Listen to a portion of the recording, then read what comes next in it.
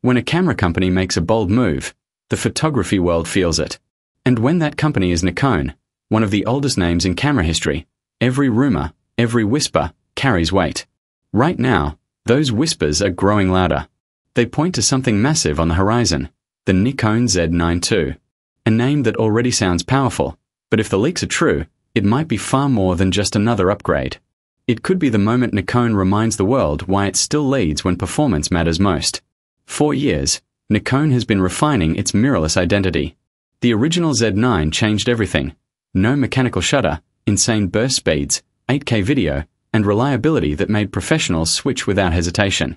But time moves fast, and the industry never sleeps.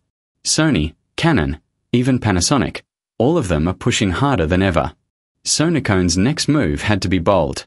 And now, with the Z9 II reportedly in development, that bold move might be closer than anyone expected. The story begins with timing.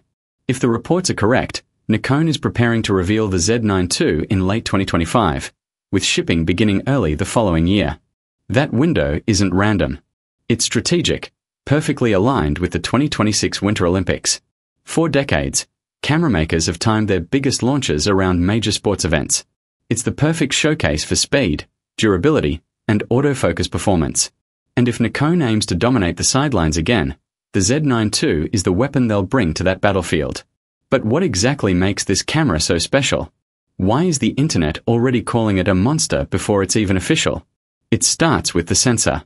According to leaks, Nikon will continue using its 45.7 megapixel stacked full-frame sensor, the same resolution as the Z9, but this time paired with a new generation image processor. The rumored name: Expeed X, or as some call it, the next-gen engine.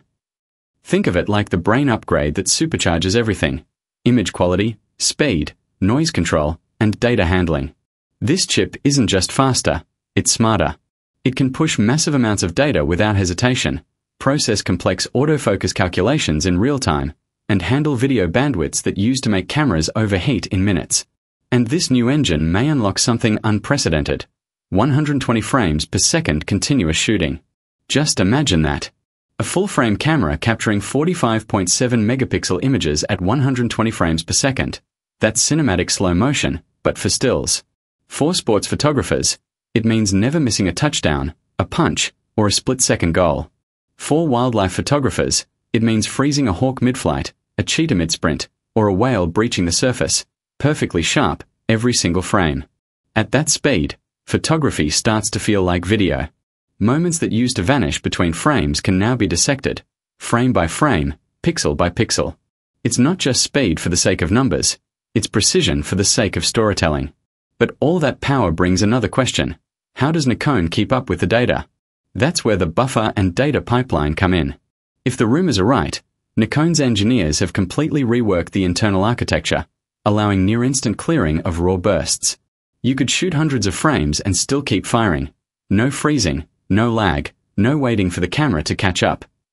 It's the kind of performance usually reserved for scientific gear or high-speed cinema rigs. Yet the sensor and processor only tell half the story.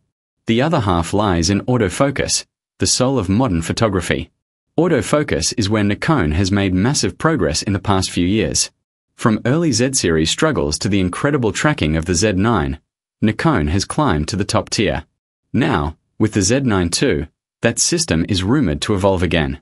We're talking about AI-driven subject recognition, not just detecting people, animals, or vehicles, but understanding behavior. A system that predicts movement, anticipates focus shifts, and holds onto the subject even through obstacles.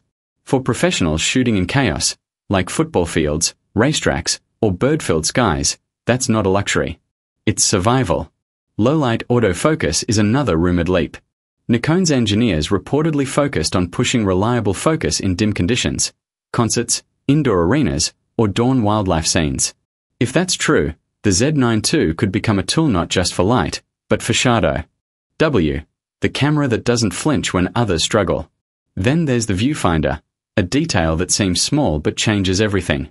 Reports suggest Nikon is introducing a new, high-resolution EVF with minimal lag. When you're tracking a fast-moving subject, milliseconds matter. If your EVF lags, you lose the moment. If it keeps up, you capture it. That's the difference between almost and perfect.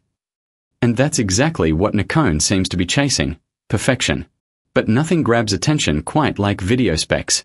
Because in 2025, every flagship camera isn't just for stills anymore. It's for creators, filmmakers, documentarians, and hybrid shooters. The Nikon Z9 II appears to acknowledge that reality fully. The leaks suggest extended 8K recording times thanks to a new thermal management system. In other words, Nikon might have finally conquered one of the biggest limitations of mirrorless cameras: overheating. For filmmakers shooting long interviews, live events, or field documentaries, reliability matters more than pure specs. A camera that keeps recording when others shut down, that's power. But there's one rumor that eclipses everything else. One phrase that sends chills down every filmmaker's spine: global shutter. If Nikon introduces a global shutter, or even a hybrid global mechanical system, it would mean the end of rolling shutter distortion. No more jello effect. No more slanted lines during pans. No more compromised frames when capturing fast-moving subjects. It sounds like science fiction, but the industry is getting closer. Global shutters read every pixel at once, unlike traditional systems that scan line by line. The result?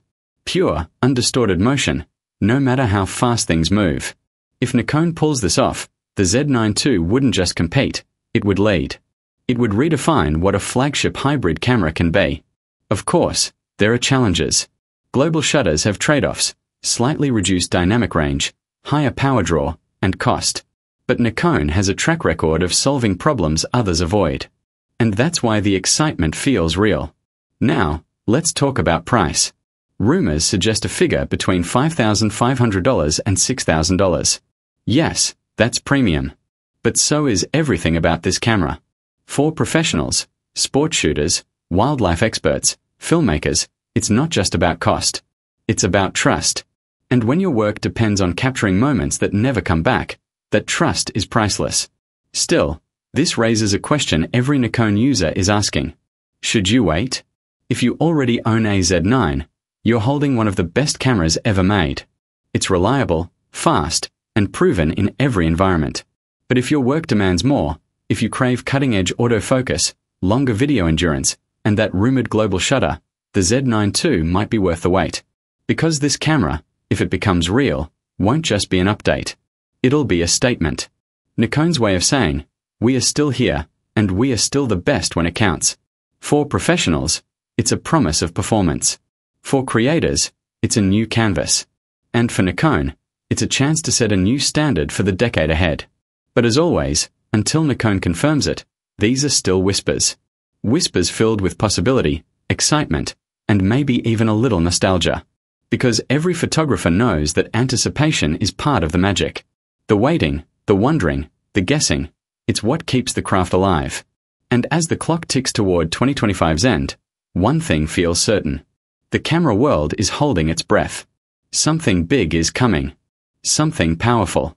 Something called the Nikon Z9 II.